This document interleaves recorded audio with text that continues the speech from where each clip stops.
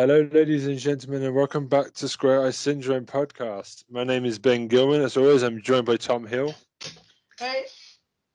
And Dan Rudge. Hey, yeah. And unfortunately, we can't locate Troy, who's still stuck in the cupboard. We've lost the key, so he will have to be back next week. This week is a change in plans. We've decided to do it in a normal Syndrome episode because we have had difficulties getting to finish up. So next week will now be the special for Ashes to Ashes. So we do apologise, but please wait for it. I do apologise. So how are you guys doing anyway? Yeah, not too bad, man. Okay, awesome. Good week. What about yourself? I've had a better week this week. I've had good news at work. But we'll keep it at that. I think Tom knows what I'm talking about. Yes, I'm fully aware of what you're referring to, yeah. That's all I'm going to say. I've had a good week. All right. Yeah. It's happy. This week I think I've screwed myself. Impressive. I've always been good at being a solo artist. The biggest that I was going to talk about my picks this week are going to be The Thing, and then I realized there's two other shows attached to this. So this week I wanted to use my 15 minutes to talk about Daredevil, Jessica Jones, Iron Fist, Luke Cage, Defenders, Punisher, which is a mission. Because I forgot the Defenders was a thing. And I completely forgot about the Punisher. So I'm just going to go through them very briefly. So there's Daredevil. These are all on Netflix. I don't know the status of these shows. And Disney Plus is up and running. I don't know if Netflix will hold on to them forever. Does anybody know if they're safe? Because they are Netflix originals, but I imagine Jessica Jones is probably safe because that's definitely a Netflix original. But Daredevil, obviously, because there's tie-ins with that terrible film version. Fleck. So the ownership of that might be a bit more questionable and might be the kind of thing that Disney could buy, I'd guess. But I don't know. I don't want them to disappear. That's the problem, because it's in limbo, isn't it? I'm a bit scared that Disney might just rip them away from Netflix and take them. But I think Netflix may put the money up front to produce them, so I think that they get first. Possibly. I mean, I wouldn't claim to have the knowledge on that one, unfortunately. It's going to be a messy divorce. All right, so the first one, Daredevil, is obviously, as Tom said, first came to public eye in a really bad movie by Ben Affleck. And was it Colin Farrell as a really comical bullseye that I could take seriously? Through Michael Clark Duncan, damn good Kingpin. I have that. Yeah. And then there's that chick from Alias, Jennifer Gardner. She was pretty decent. She got the gig because she was married to Ben Affleck, wasn't she? Yeah. Electra and Ben Affleck. Batman. So Daredevil. Basically, it's played by Charlie Cox. He's a pretty good actor. I love the Foggy Nelson. He's a blind lawyer by day, Matt Murdock. He's blinded as a child. He's got heightened senses, and he spends his evening being Daredevil, basically defending Hell's Kitchen, which is basically our version of Brixton, or maybe East London to English viewers. It's basically a shithole. And it's played, there's a crime lord called Wilson Fisk. What's the name of the actor? Dun, dun, dun, dun, dun. I don't think it's that, no. I can't remember. My brain has farted. It's fantastic. Let me look it up. Yeah. You can tell how thrown together this episode was. Okay, it's Toby Lennon Moore. No, it's not. Vincent D'Onofrio. Yeah. Oh, nice. See, the thing is, he's a really good Kingpin, like Michael Clark Duncan. So I'm not going to compare the two. But season 2 missed him. Then I think everyone has watched that. He was doing Punisher at that point. I'm just smashing through this at this point because everyone's seen these shows. So, like, season 2, I think the Punisher thing was fun, but I always felt like season 3 was better with the Kingpin being back in, and I do love me some Bullseye, and they found a different way in on that. I just love Foggy. I love what's her name? Oh, see, I am not ready for this. Karen Page. Yeah. So Karen Page is a really good actress, and she appears in everything. She's in True Blood. Yes, she does exactly right. She's a very good actress. And Rosie Dawson, who appears, I've got a bone to pick about Rosie Dawson. That's Claire Temple, because she's in every sodden series of the Netflix original. But yeah, I'm really happy about. Daredevil's my favorite. I think Jessica Jones may be better though. I would argue, but I don't. They're the top two. I think everyone tends to agree Jessica Jones and Daredevil are the best two of the MC. I mean, I've got to be honest. I've never watched Daredevil as a TV series because I watched that film. You need to go watch. I knew the comic book a little bit before I watched the film, and I was so devastated by the film that I thought, well, maybe it's just a character you can't really put on screen well. Okay. I'm going to out myself here. I enjoyed the film. Okay. And I loved the TV series. I absolutely adored the TV series. But I am someone who was looking for Daredevil comic books in the corner shop when I was a kid. That run is so good. Which are you? I remember reading Brian Michael Bendis and Brubaker. They just went on a massive run for like 7-8 years of just amazing writers coming onto that book. I mean, when it comes down to it, like what we're looking at when we look at Daredevil is we're looking at a history that's now been very much messed with in the comic books. So, yeah. Because Marvel loved rebooting everything and doing another massive crossover that changes everything again. That's why I got out of comic books, because I was getting exhausted. Nothing meant anything anymore, because here's the next... Literally, at one point they were taking the mickey, because it was like literally the next event would start after the last one, and you wouldn't have the time to get used to the new status quo. And it got annoying very quickly. Jessica Jones is another one. It's the female alcoholic one. Investigator. Thank you. Krysten Ritter. She's perfect, and obviously the first season is really good because it's about abusive ex-boyfriend. It's basically what I like to think of David Tennant's 10th Doctor staying on Earth turned into. He killed Rose Tyler and ended up being an arsehole. He's just really, because he's got his doctor voice. He's got his doctor voice on, his English accent. Yeah, David Tennant is the Purple Man.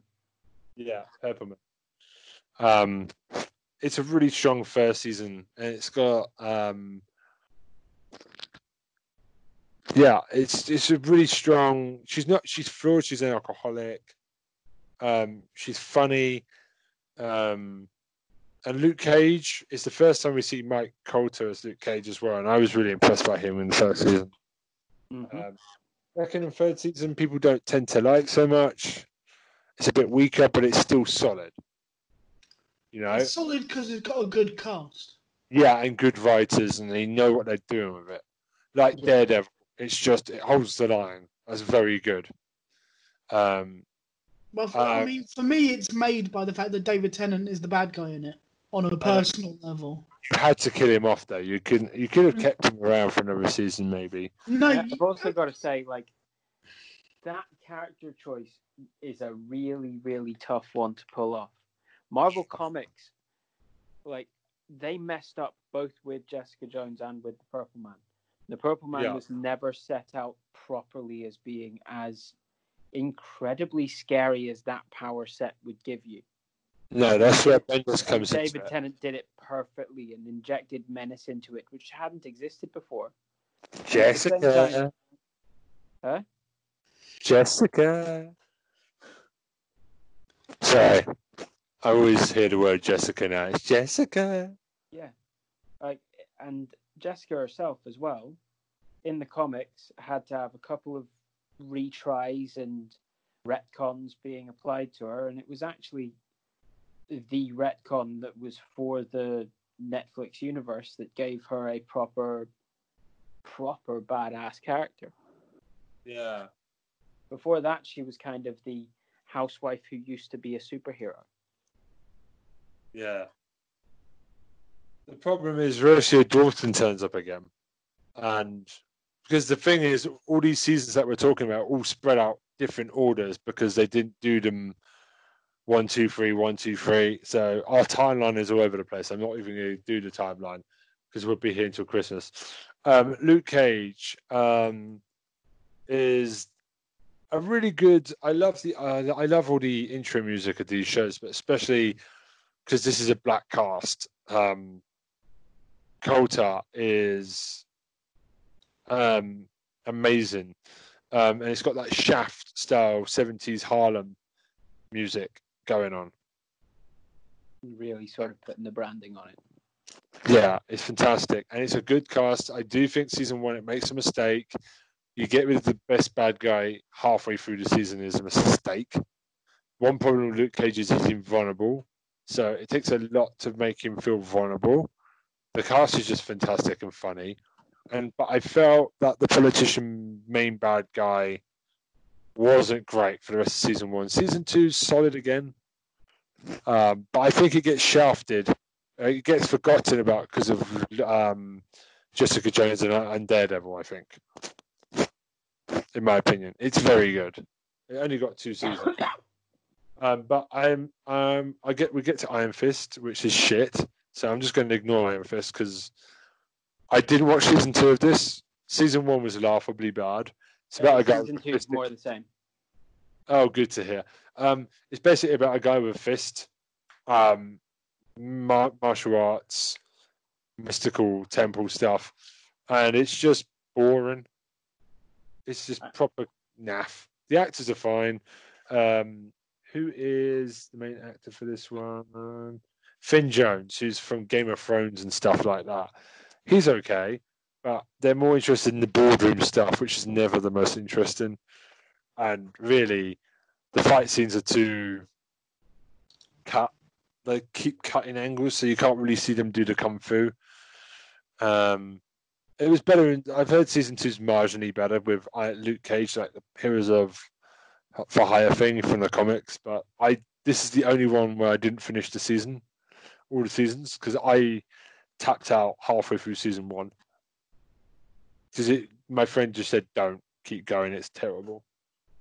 And what do you guys think of Iron Fist? Never seen it, never going to. Yeah, stay away from it. You can't get back those hours, mate.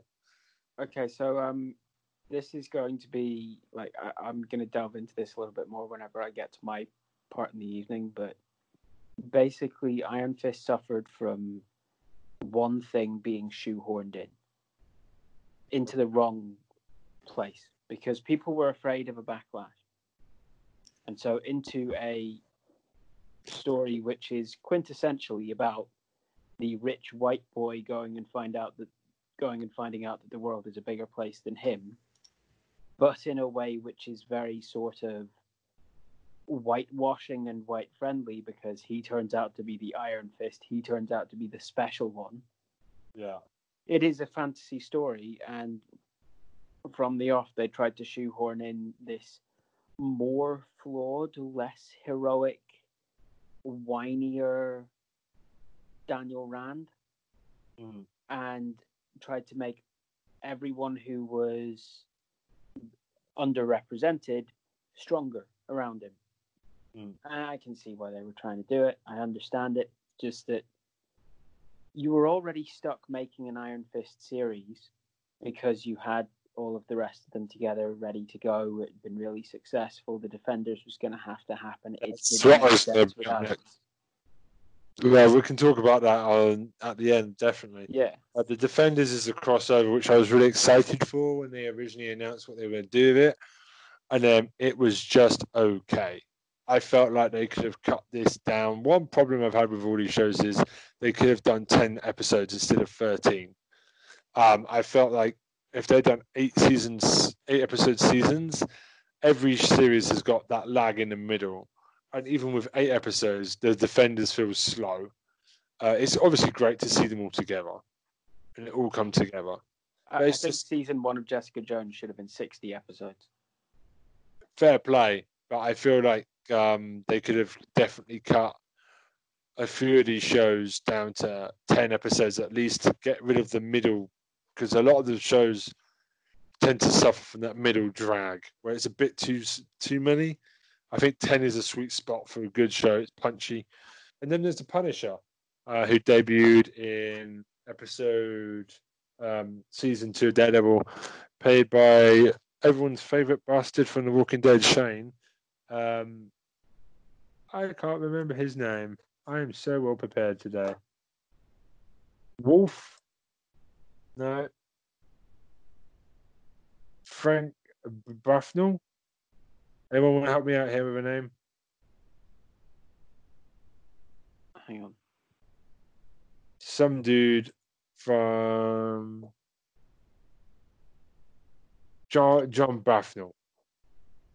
Okay, Shane, who got shot off way too early in season 2 of the war. Yeah. John Bernthal.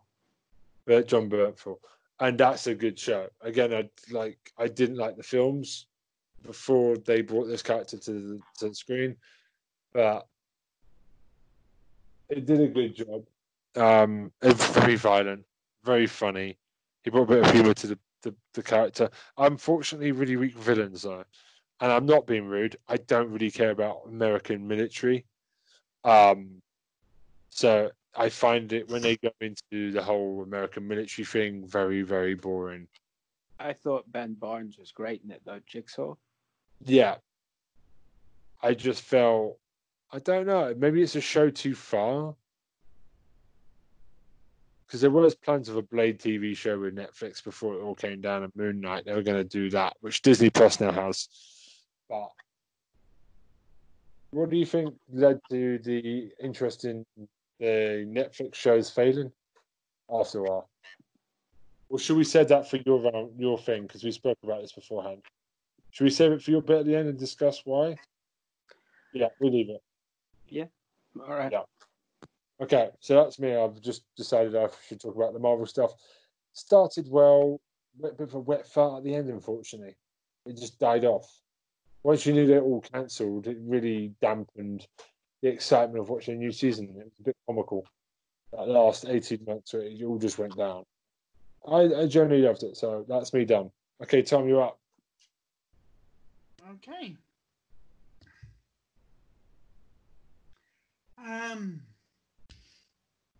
All right, so this week I'm going to talk about 2 shows that are connected because they are essentially one show but under 2 different names, if that makes sense. Season 2 has a different name to Season 1. So the first series was called The Young Pope. You guys heard of this? No. I thought you were talking about the 2 popes. No. That's another show. Okay.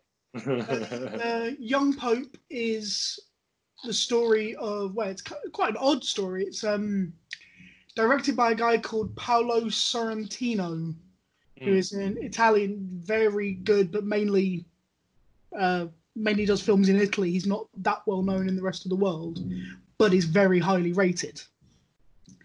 And it's the story of the Pope Francis I has died, and it's the election of a new Pope, and they elect someone who's very young, and American. He's played by Jude Law.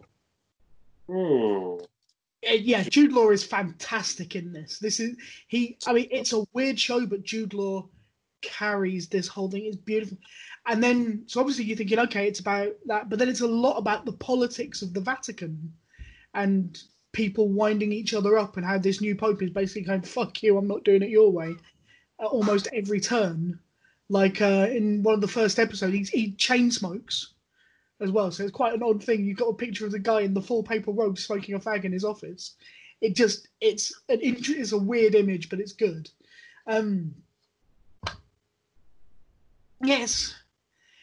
I can say it's a lot about the politics of how the other cardinals have kind of been used to things being a certain way, and suddenly this guy who takes the name Pope Pius XIII, his real name is Lenny, takes over. He's from New York. He kind of almost sounds like a gangster. I'm about to say he sounds like a New Yorker with a name like Lenny.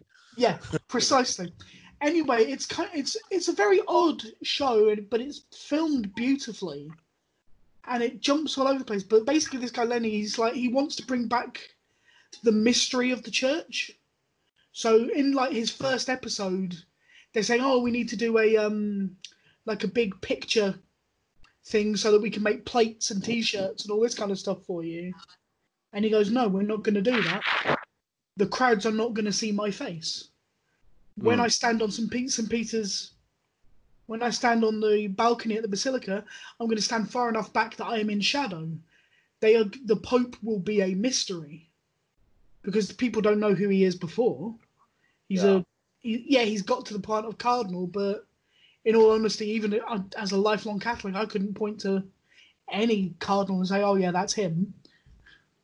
The only priests that I know, other than my uncle, who is a priest, is the Pope. To be brutally honest. Old dudes, that's my problem. They all look the same. Well, you're not allowed to become the Pope until you pass the age of 50. Well, that would explain that then. That's part of the. I think you have to be between 50 and 79. It's either 50 or 60, but I think it's 50 and 79 is the official line. So because they don't think you've got enough world experience before 50, and once you pass 80.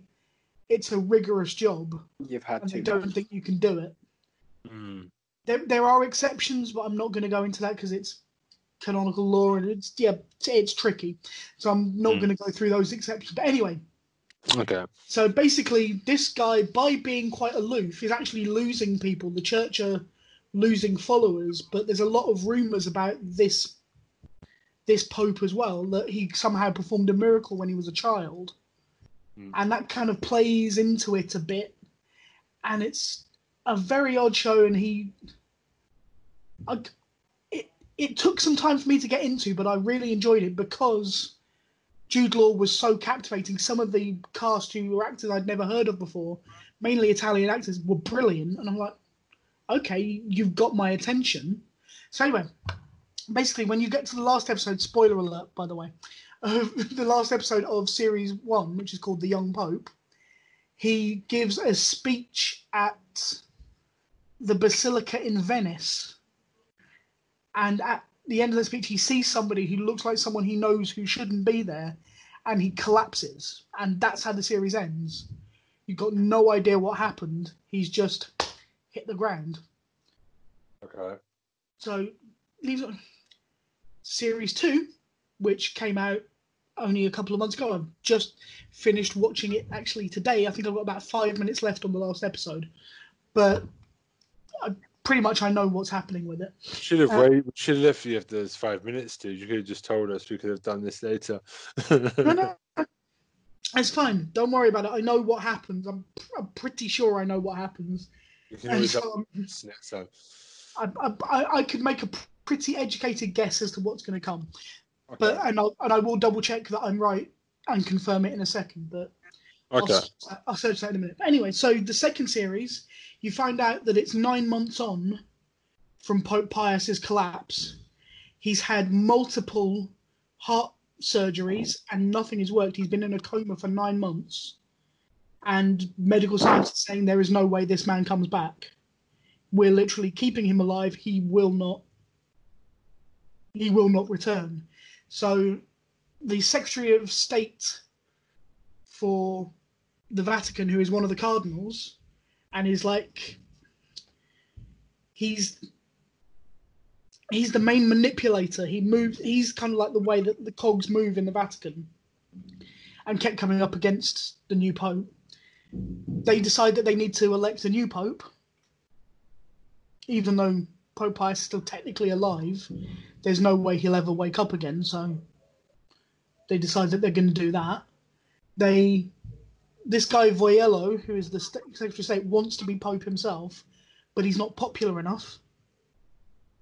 And he's losing the vote in the conclave.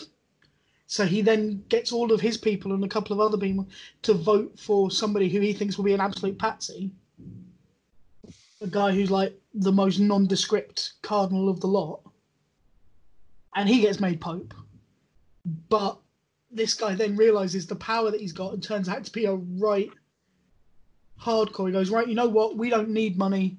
He takes the name of Francis II, basically says he's going to sell all of the church assets. We can all live in poverty. We don't need this. And he ends up being taken out. Yeah.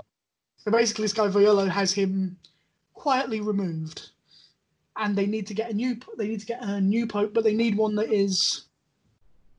This guy Voiello knows that he won't get it, so he has to find someone who he can work with.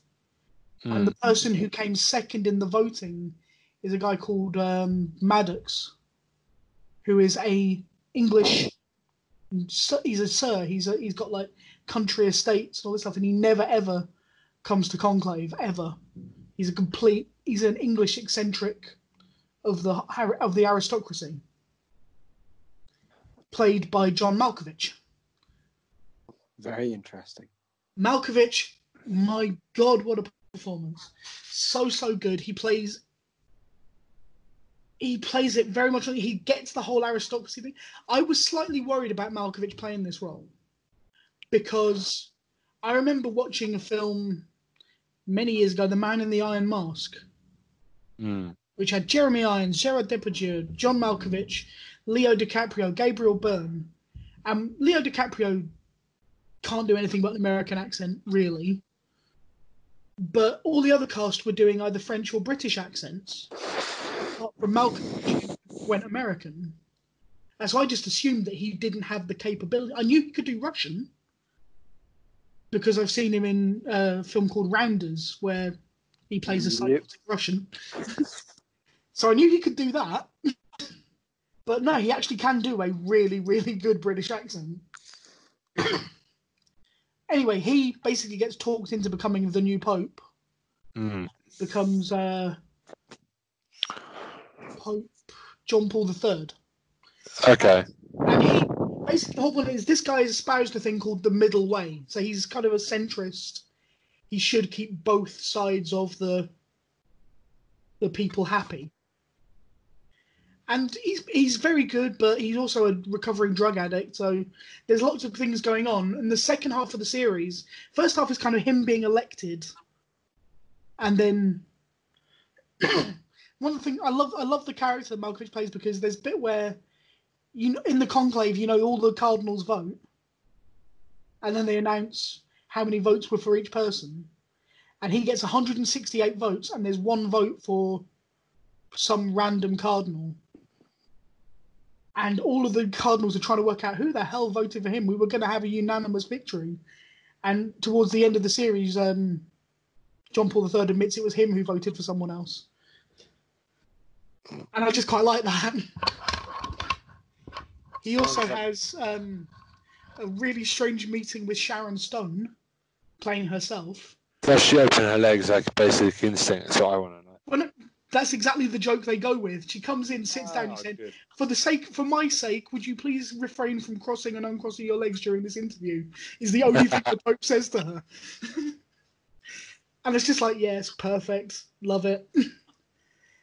It does one of these things that I don't like, where it's sometimes a little bit too aware of itself.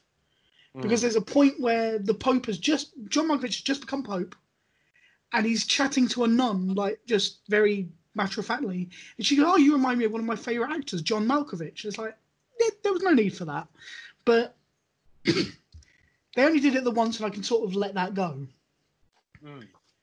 But I don't like when they do things like that, unless it's a proper nod, and there's a good reason for it. Like making a Doctor Who reference inside another show with David Tennant in it or something. Yeah.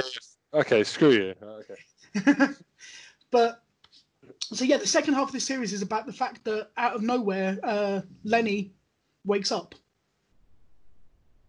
and it's about him kind of slowly but surely he comes back to the Vatican, and he and Pope John Paul III basically come to an agreement where Lenny pretends that he hasn't woken up, and John Paul will work with him, and the two of them will work together. Because essentially, people think that Lenny's a saint because people are attributing miracles to him and shit like that, and he performs one during the show as well. It's very odd. He almost like he is a saint. He's able to do amazing things, like keeping people alive, shit like that, when they should die. But it always seems to take a lot out of him. So he's supposed to be quite young. He's supposed to be like early 50s. And at the end of the series, basically, John Malkovich's character goes, you know what? I need to be brave enough to say I don't want to do this job. I'm retiring. The Pope before me is alive again. I'm giving him the job back.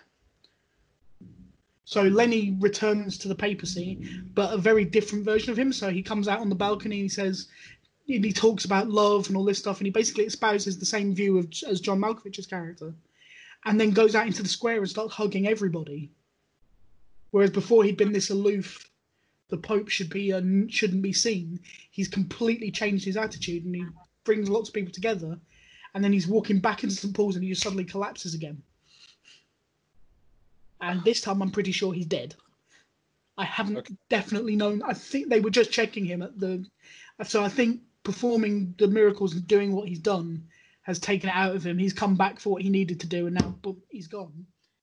And my guess would be that the character of Voyello, who was the Secretary of State, who wasn't liked, has changed a lot in the last series, where he's been far more helpful, far less combative, but still doing good things. So I think he will be. I think they'll end it with him being elected as Pope. So him getting his heart's desire as well.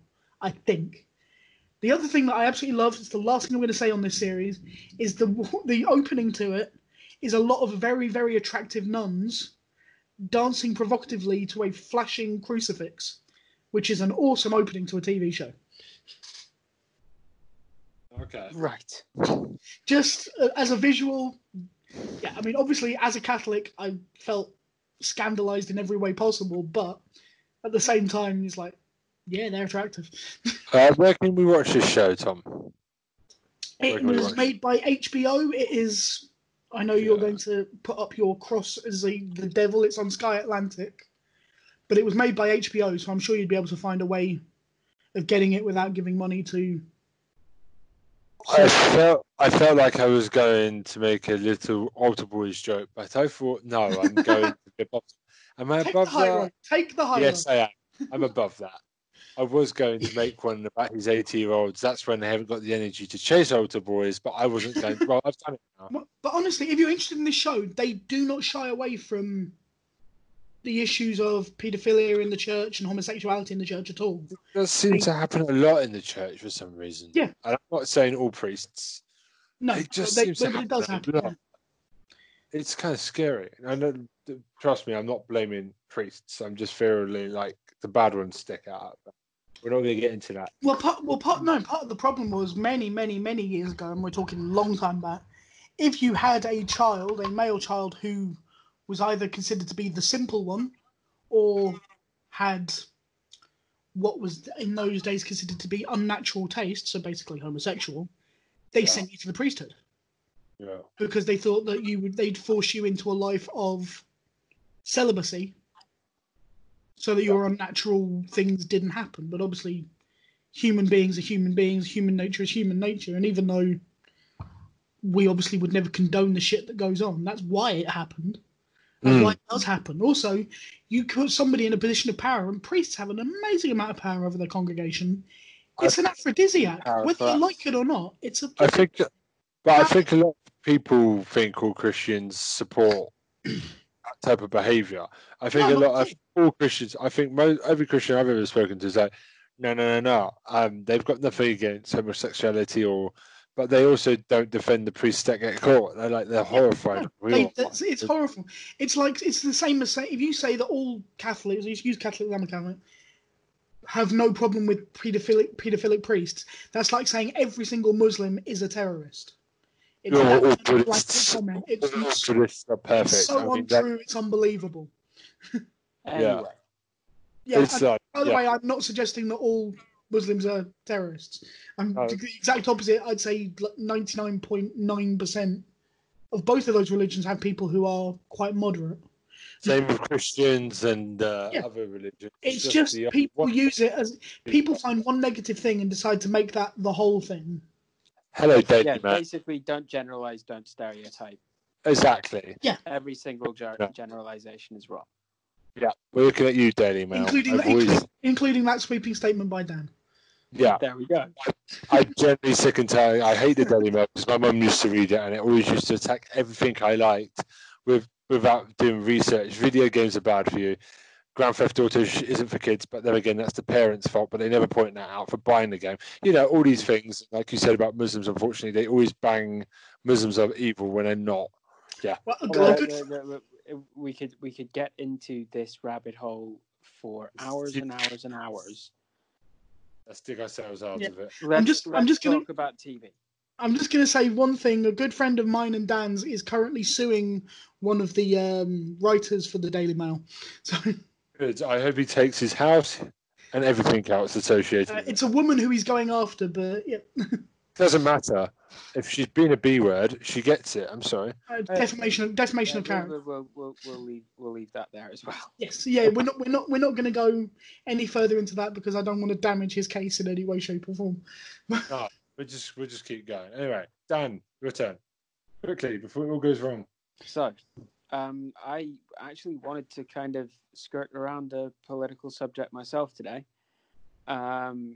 I wanted to talk about superhero TV shows, specifically ensemble superhero TV shows. Okay.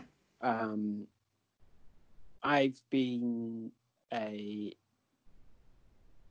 long time fan of any comic I could get my hands on, to be honest. There wasn't a lot of access to DC comics, so I grew up more in the Marvel vein. But once I got access to DC, I was into that as well. And with 2000 AD as well. And even before all those, like really, really young, I was always a Beano and a Dandy kid. I always wanted to have them. And so as superhero TV shows and ensemble superhero TV shows have started coming out, I've obviously been interested in everything. I've wanted to give everything a shot. I've seen quite a bit of it. And I've noticed like there's sort of two categories and one of them's a lot better than the other. Okay. And sometimes a show will switch from one category to the other.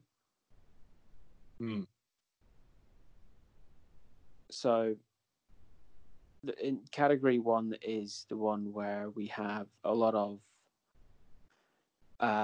preaching, a lot of what would seem to be completely sort of superfluous exposition, or forcing in social issues where we could probably just understand that that's what's happening anyway, but it's like it's suddenly in the middle of this really serious, intense thriller show, it's all been dumbed down to the level of 5-year-old. Yeah. You feel like the cast should turn to the camera and say, "Do you get it yet?" And then turn back and continue. And over and over this is happening, and it's to different extents in different places. One of the worst for it. And I'm really sorry to say it, because otherwise we're talking about some nice performances from a cast. We're talking about what could be a really interesting story and a really interesting take on the characters. Cloak and Dagger. Oh, Disney Plus. It every so often it just turned into this, the more you know. Hold on. Didn't they cross over? Sorry to interrupt you, Dan. They crossed over with the other Marvel show I need to watch, Runaways. Is it good? Cloak and Dagger. If you can get past this level of what I'm talking about, if you're able to just handle that and sort of get past it, then it's all right. Okay. It's just all right. And I don't want to say anything bad about the actors and actresses in it. I don't know. Sometimes they're given a lot more to work with, and then it's sort of folded back on itself, and a lot of stuff stops making sense in an effort to go after, I think, spectacle and more chances for exposition. So, yeah, your character development's a little all over the place, so the cast actually have a pretty tough time of it. Okay. Right. I couldn't get past halfway through the second season. I just had enough. I was really, really trying to get to the end of the season. Did they bang on more about it in season 2? Did they increase what annoyed you with it, or is it just a general? You kept going. You're trying to hold on to all the disjointed bits of things that have been thrown in, so that there can be more preachiness, and you're trying to make that part of the timeline and make sense, and then have them get over those things, but then keep having opportunities to bang on about it. Yeah. And it's lazy. The writing was lazy. It was a quick grab at an audience to try and be preachy, and the story suffers quite a lot for it. Which is unforgivable. To put it up against something else, right? Maybe other people won't actually agree with me, but I absolutely adored Doom Patrol. Sorry, what? Doom Patrol. Don't know it. Yeah, I've heard about this. Initially Doom Patrol was this DC comic book, which was actually the thing that the X-Men ripped off. It was that group of misfits brought together by eccentric genius rich dude who somehow end up continuously saving the world, even though they're battling all of their own demons. Stanley, you thieving bastard. Brendan Fraser's in it as a dude who's basically a robot.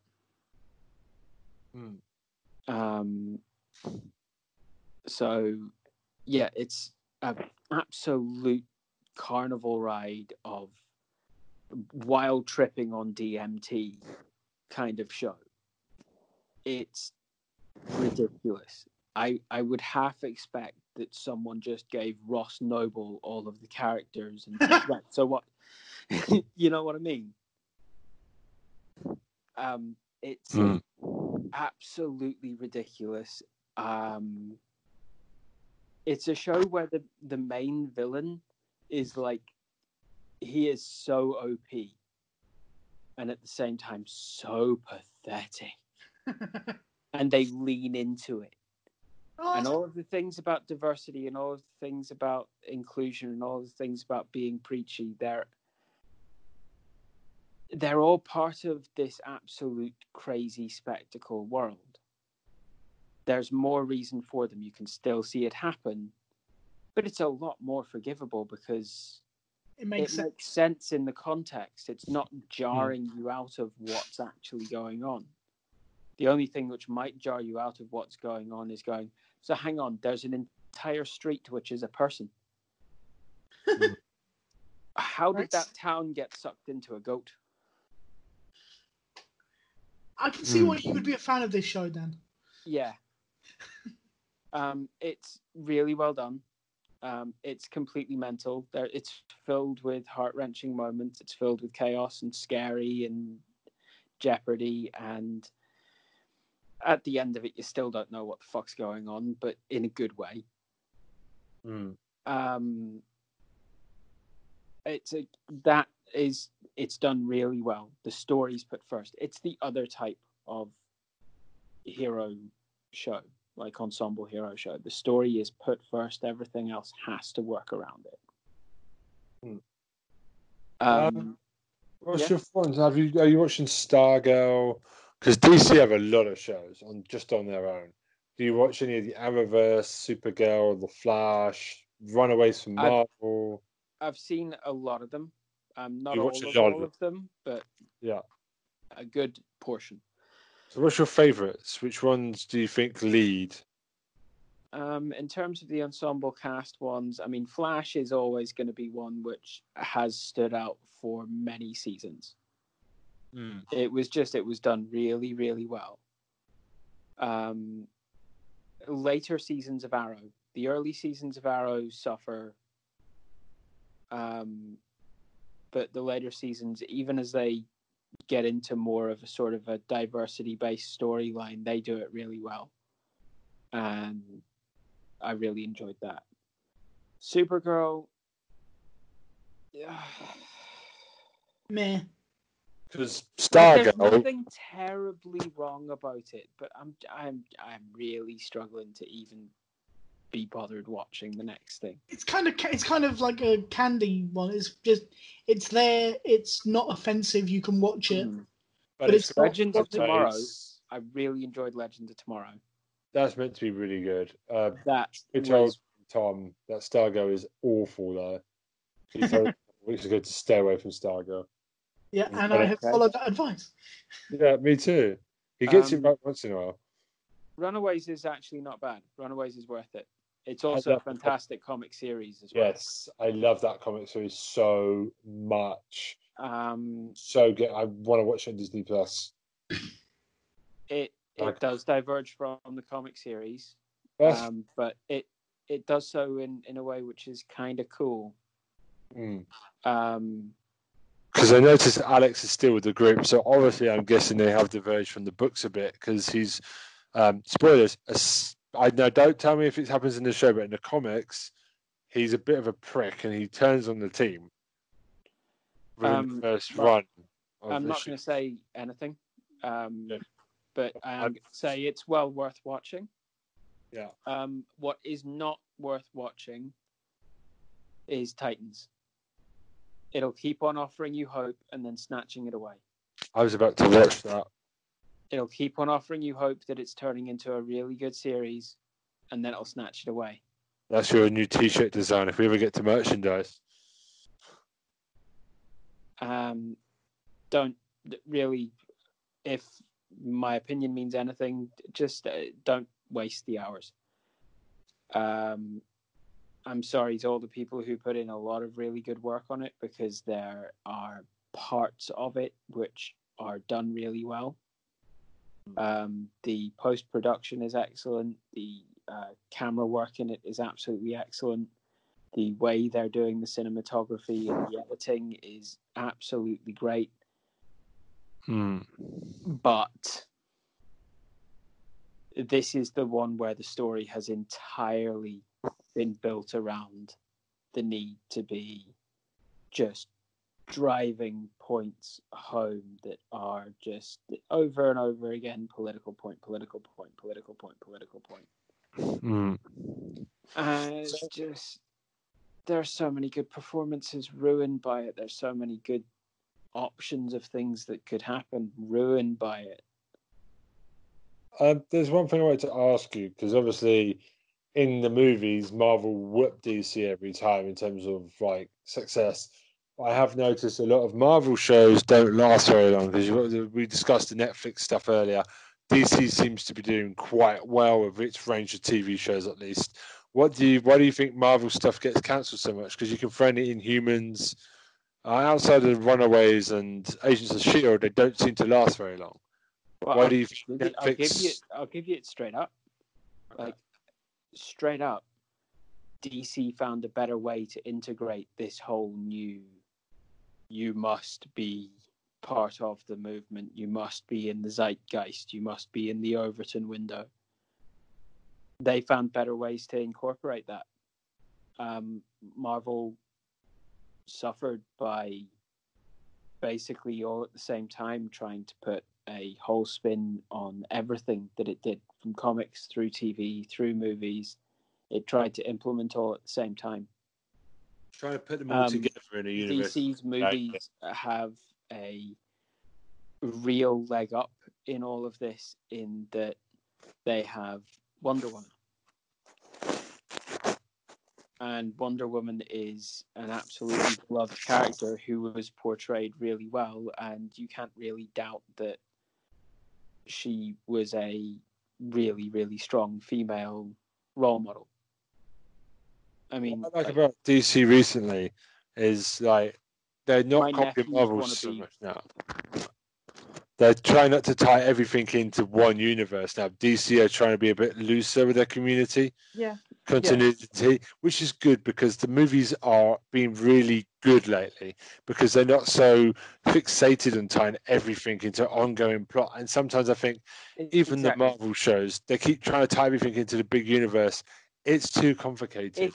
If you had, for example, right, I'm just going to say a complete, like, the way DC have done things, they have spread out their primary sources for all the different levels of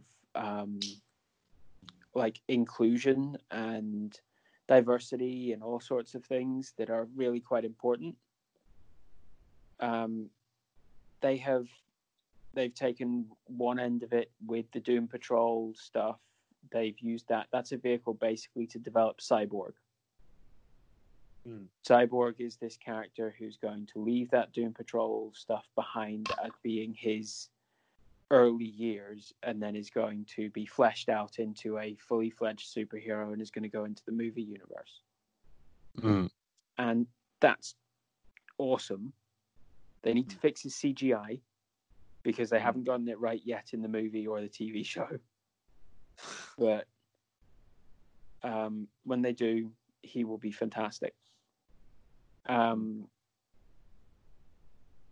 When it comes to the stuff to do with Marvel's TV shows, they've actually had a lot of success. I mean, everybody getting really scared about political leanings, we have to cancel everything and try again, was what caught the Netflix lot. They made this sort of hasty attempt to make it all make sense and work by basically neutering Iron Fist. And when that didn't work and they got backlash for that, they tried to go back in the other direction a little bit. They were called out again by another group of people and were told that they failed them, and so they cancelled everything. It was just fear, pandering, and we're going to lose business if we... And I don't know all of the ins and outs of that, so I can't really comment further than that. One day it will come out. And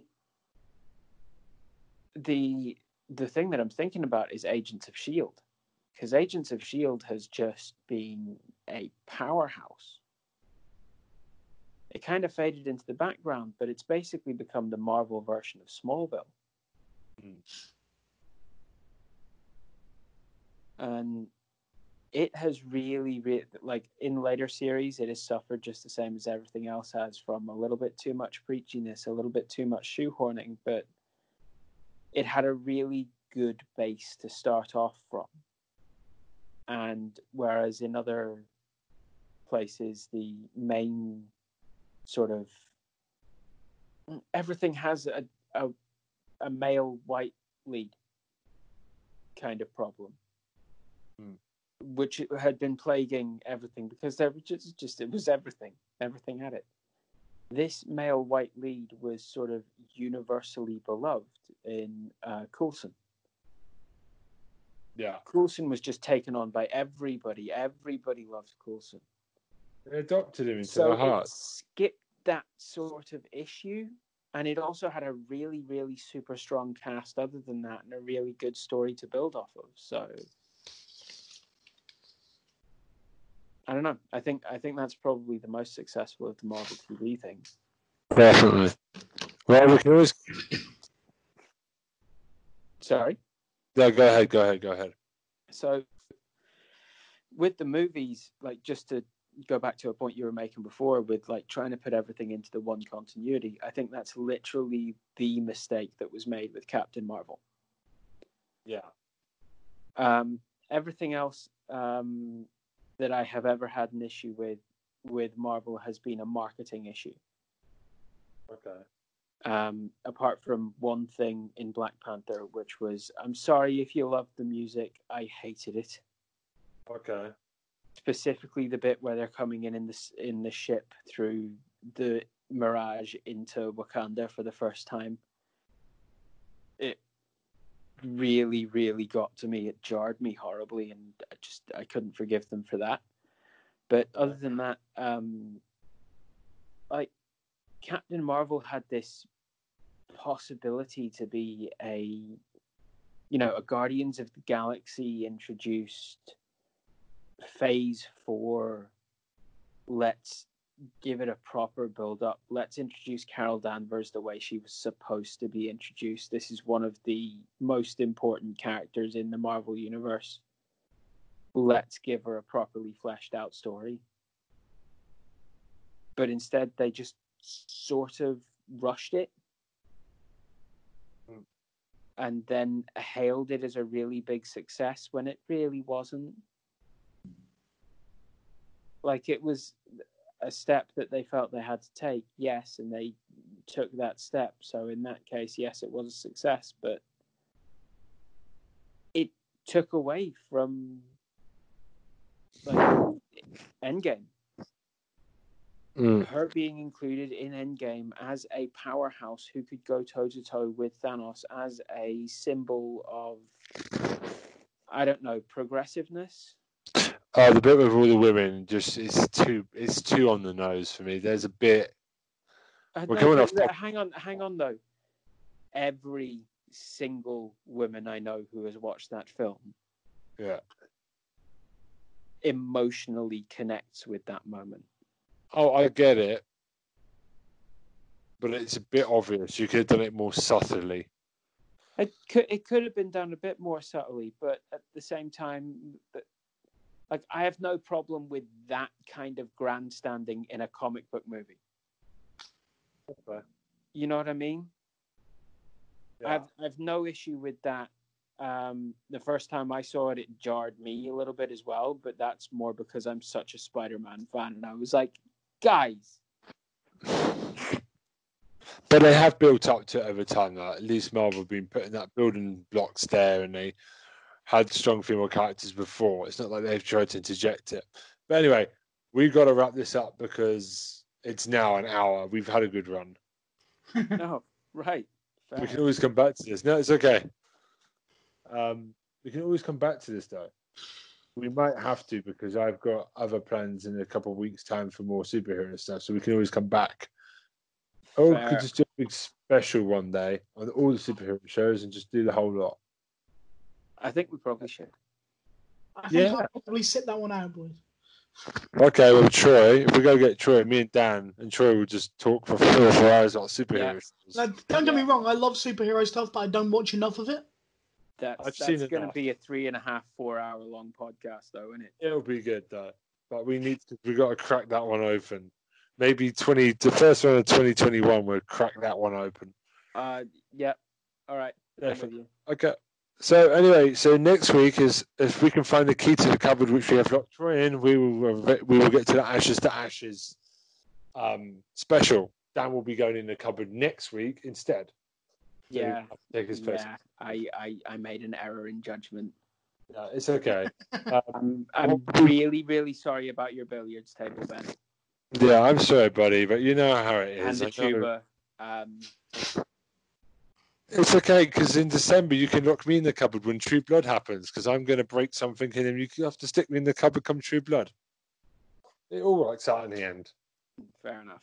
We'll have to find a way to stick Tom in the cupboard at some point. He'll do something bad and then he will go in. No, that's a good ones. Anyway, guys, thank you for listening. And that's... I've completely screwed this up. I'm Ben. I'm Tom. I'm Dan. And thank you very much for listening. Have a great evening. Cheers. Bye. All right.